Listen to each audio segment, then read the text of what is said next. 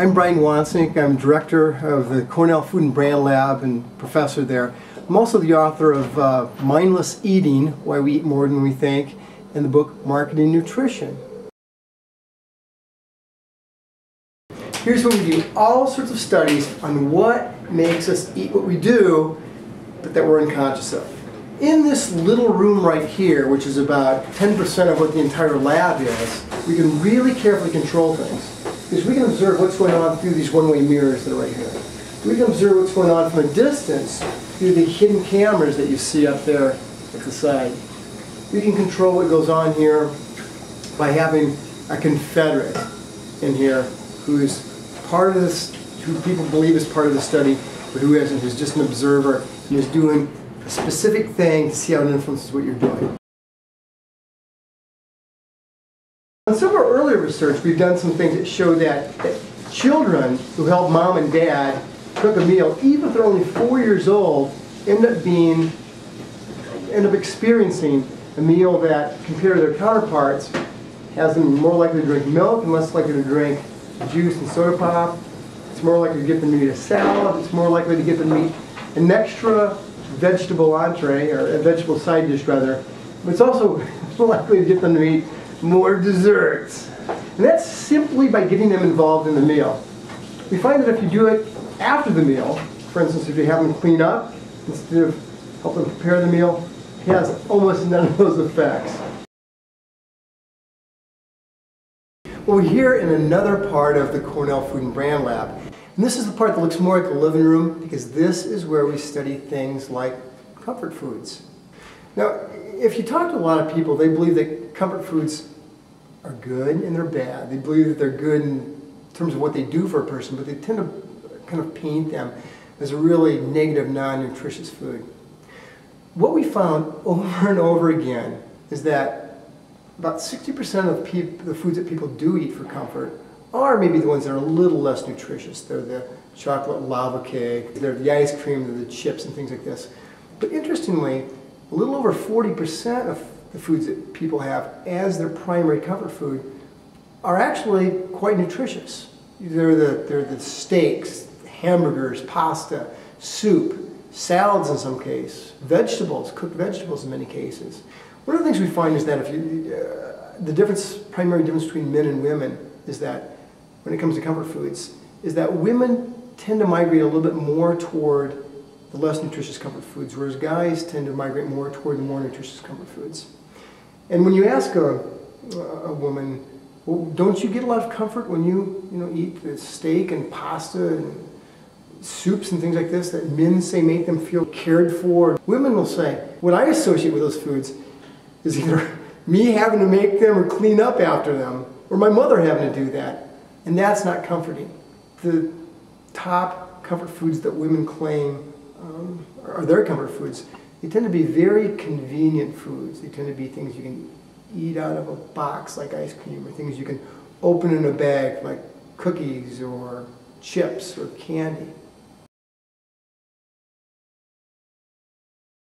The majority of people believe that comfort foods end up being eaten when they're in the dumps. It's not true. It's not true at all. In fact, one of the things that we describe in the book Mindless Eating end up being a bunch of the situations under which people consume comfort foods and why they end up doing it. But one takeaway ends up being that if you look at the last instance that most people ate a comfort food, for the majority of people in North America, that instance was likely to be a celebratory occasion, or whether it be they're out with a friend who they really liked and hadn't seen for a while, or whether it be they had had a great day at work and wanted to spoil themselves. Now that ends up being, in about 73% of all cases, the times when people end up turning to comfort foods. In a celebratory mood, the comfort foods they'll go to will be the ones that are a little bit more healthy in some cases, but they'll also be the ones that are likely to be a little less familiar. When people are really down in the dumps, they'll end up eating the foods they eat most often. It won't even be a different type of soup, it'll be their favorite type of soup. One of the studies that I talk about in the book Mindless Eating ends up looking at how a company could go about, this is a soy company, could go about making its product more of a comfort food to people. Because soy isn't something that's generally liked by a lot of people. And we did this in one case by associating, by having it being served in ways that's associated and position it with happy experiences at the dinner table. And we did this by altering the packaging so that there were fun things that could be talked about and discussed and done while somebody was eating this food. And if that ends up being done enough times, it ends up taking on the associations that are more consistent with comfort foods than they are another thing for dinner. What we did in this case was we ended up changing some games. We gave them some little things they could do, some family games that they could do during the meal that really as a secondary element had anything to do with soy nutrition at all, but they were just something that made that family meal different and more special. I think there's an ongoing trend that's tremendously overlooked, and it's the trend toward mindless eating. There's all these cues around us that cause us to eat a whole lot more than we think. How much is the right amount of pasta to serve yourself? I don't know, it's however much looks normal. Well, in a large plate, if you put 3 ounces of pasta on a 10-inch plate, for instance, which is a medium-sized plate, it looks like a full amount. I mean, that fills the plate. But you put 3 ounces on a 12-inch plate, it doesn't even look like an appetizer. It barely covers the middle of it. So what do? Typically, you serve yourself about 28% more on a larger plate. Which means if you were to downsize back down to that 10-inch plate, you're going to serve a lot less. In fact, it's 22% less once you go from a bigger amount to a smaller amount. 22% less is 200 calories. Doing that every day for a full year is going to lead a person to weigh 22 pounds less in a year than they otherwise would. We've been working with the restaurant industry trying to tell them to use smaller plates. Use smaller plates as an all-you-can-eat place. People take less, and our research shows they end up eating less. Now, which one of these has more? They both have exactly 2 ounces in them. If you're like most people, and if you're even like expert Philadelphia bartenders, you would believe that this glass, the tall skinny glass, held more than the short wide glass. So what would you do? You'd pour more in the short wide glass. In fact, what we find is experienced bartenders with 5 or more years of experience still end up pouring about 28 to 32% more in these short wide glasses. Why? Well, it's the visual illusion. It's like many of the visual illusions we talk about in mindless eating. It's the idea that we look at the height of a glass instead of the width of the glass. Even when we showed the bartenders that they poured 32% more into a short wide glass, they didn't believe it. So we'd say, okay, try it again. And invariably what would happen is they'd still end up pouring about 28% more in that short wide glass, even though we just showed them how biased they are. That is how powerful this is. You cannot remind yourself to pour less into a short wide glass than you might otherwise do, because you are hardwired to do this.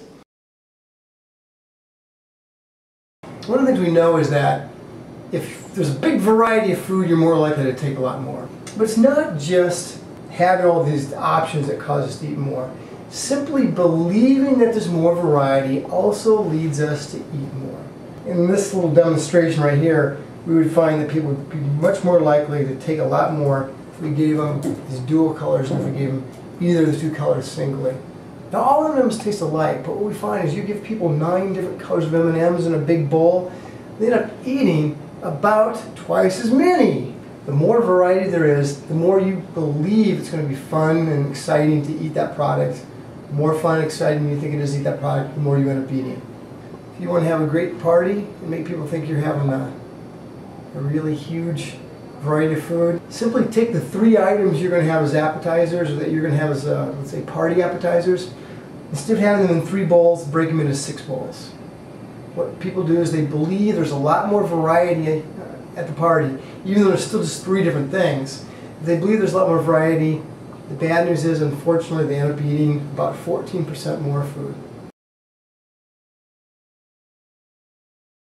The problem with a lot of beverages, particularly wine, where what happens is that people, the majority of wine drinkers, have a very crude understanding of wine. You can give them a Merlot grape or Cab grape or Syrah grape, and it is a small percentage of people that could pick which of those three it was. And that's what makes people so suggestible when it comes to wine. How do most people buy wine when they're, let's say, going to go to a dinner party? They go to a wine store, they might know whether they want red or white, and then they basically look for the prettiest label between $15 and $20. You know, and in reality, that's a tremendous strategy. Because as we found, your expectations of what something's going to taste like have an almost hardwired impact on what they do taste like. What the economy is influencing is probably less areas of food than it is other areas. And I don't think it's going to have that as much of an impact on people as we think. Where there's an incredible opportunity, though, is to use this to try to nudge consumers into the home.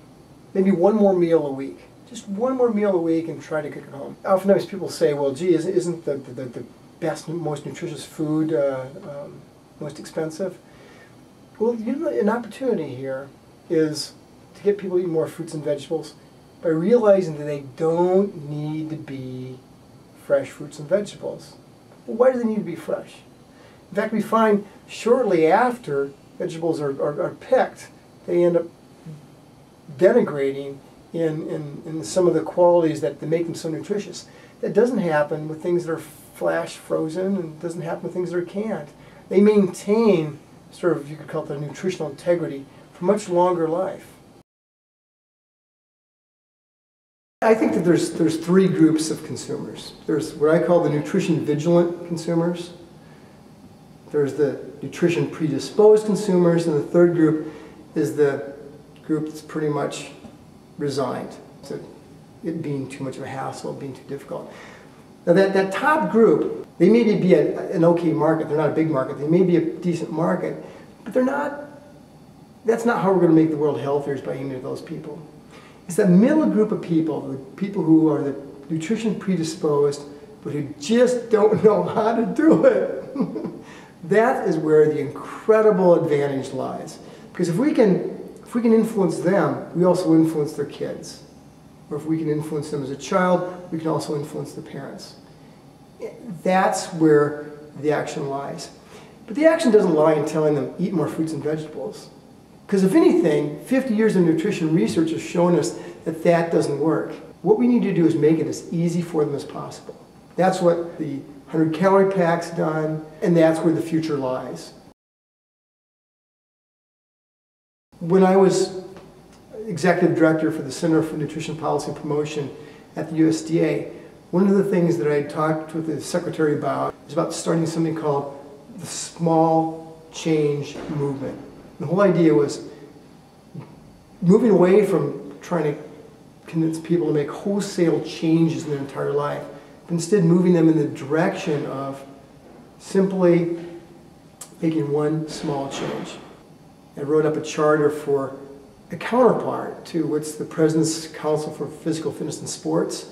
And this would be the President's Council for Family Nutrition. I wrote up that charter, and that's been passed on up to the White House. And that is something that I think can have an incredible impact, because what it does is it raises to the top the power of the nutritional gatekeeper. It raises to the top the notion that he or she controls 72% of what their family eats. Their hands aren't tied. This isn't something we point to the schools and blame them, or point to the food industry and blame them, or point to fast foods and blame them. No, this is something that can start right with consumers and families tonight. We don't have to wait past dinner time tonight to get things going in the right direction.